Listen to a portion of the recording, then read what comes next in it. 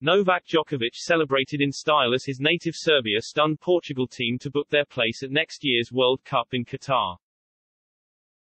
Novak Djokovic went crazy as Serbia secured their spot at the Qatar World Cup following a dramatic last-gasp 2-1 victory over Portugal in their final qualifier, as he was seen running around his living room following Aleksandar Mitrovic's late winner. Djokovic's native Serbia took on a Portugal team led by Manchester United's Cristiano Ronaldo, and stunned their opponents to pip them to an automatic World Cup place next winter. It was hosts Portugal who took the early advantage, as Renato Sanchez opened the scoring 2 minutes in to leave Dragan Stojkovic's team with it all to do.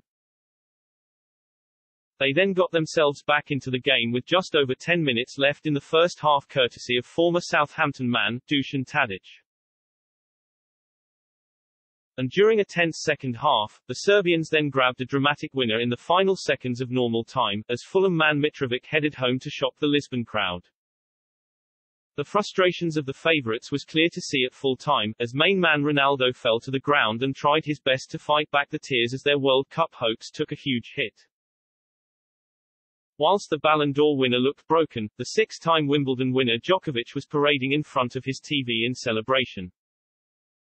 In a video uploaded onto the tennis player's personal Instagram story with the caption Qatar 2022, he was seen shouting in his native Serbian before sticking his head out of his room window to carry on the celebration. Portugal now must face a playoff to seal their qualification for next year's World Cup, which takes place in November through to December.